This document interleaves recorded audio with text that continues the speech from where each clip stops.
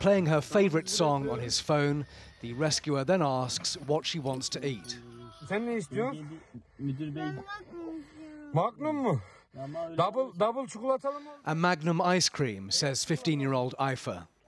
And then, after 99 hours, she's finally out. Give me a hug, says the rescue worker. This is the rescue of another teenager, 17-year-old Adnan. There are hugs and kisses for him too. His mother says, God bless the rescue workers. In the ambulance, the reporter asks, how did you survive?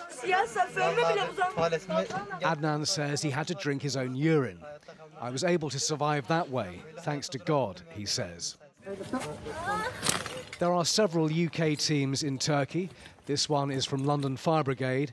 They help out a woman and then reunite her with her young daughter.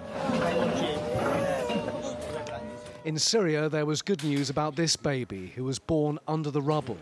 Her mother did not survive. Nurses have named her Aya. The doctor says she's bruised but getting better. Thankfully, there has been no harm.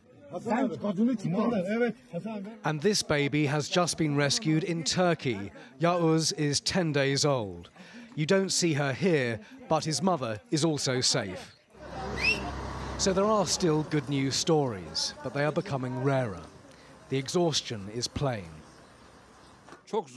President Erdogan continues his visits of rescue centres and continues to face criticism for the initial response.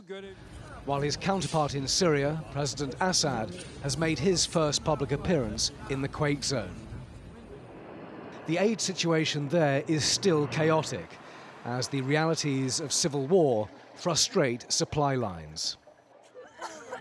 But in a time of crisis, you can take solace in the reassuringly normal, and a teenager being reunited with his phone is just one of those moments. Simon Weiger, 5 News.